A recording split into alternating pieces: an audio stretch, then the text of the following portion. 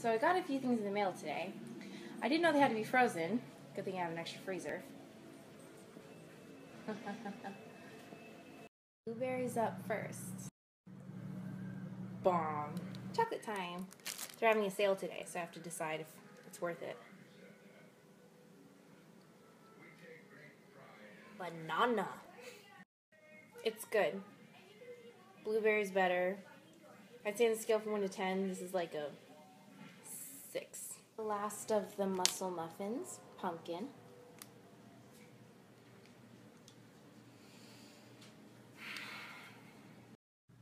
So the best thing about the chocolate is there are actual chocolate bits in there. So warming it up, you get warm, melted, gooey bits of chocolate.